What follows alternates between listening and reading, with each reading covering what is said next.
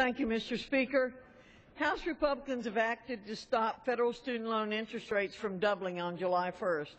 Our assignment is turned in, while the President and his Senate and Democrat Senate are registering an incomplete. Yesterday, I spoke with high school and college students about our Smarter Solutions for Students Act that removes the distraction of politics from the equation and permanently settles how interest rates are set.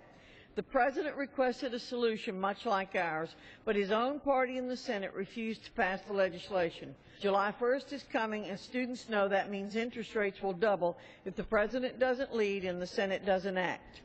Political procrastination is what we're seeing from the President and Senate. It's a good thing they sell Red Bull in the cafeteria, because a Senate all-nighter on student loans might require some.